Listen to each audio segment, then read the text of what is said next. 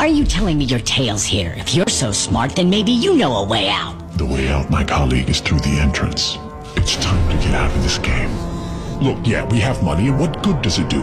There is nothing for us to do in this country. The number of alcoholics and morons is larger than the whole population. It's all polluted, education doesn't exist, and that new auto plant?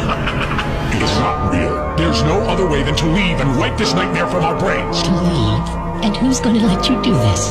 You'll never forget this nightmare because it won't ever let you wake up. We do have money, but whose money is it? Is it yours, really? Can you actually spend it? Or offshore it? Can you legalize it? Give it to your children? Don't lie to yourself. Don't be like the others.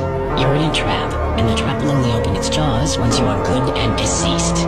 We can buy our way out of a criminal suit, maybe a nice mansion, a few cars, expensive tutors for the kids, but that's about it. See, you're like a hamster on a wheel, no freedom to be seen while the system rolls right on. Why don't I tell you a fairy tale, my special friend? Once there lived a smart guy like you. He found a job, settled in, and slowly rolled along with his life.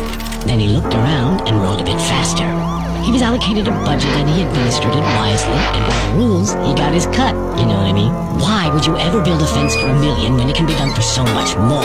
So he rolled on like this. The books looked good, sometimes they didn't quite balance, but mostly it was a well-oiled machine. He'd give a taste to get off in court, give a taste to avoid an audit, he'd give a taste to whoever caught him and get away. But came the day he decided, enough. I've made enough for myself and my kids. No more risk. Everything can change. I'm leaving the game. Quietly. I need to move my money out and leave. I got away from Grandma. I got away from Grandpa. I got away from the traffic cop, the prosecutor, and the tax police. And I can get away from you, Mr. Pucks.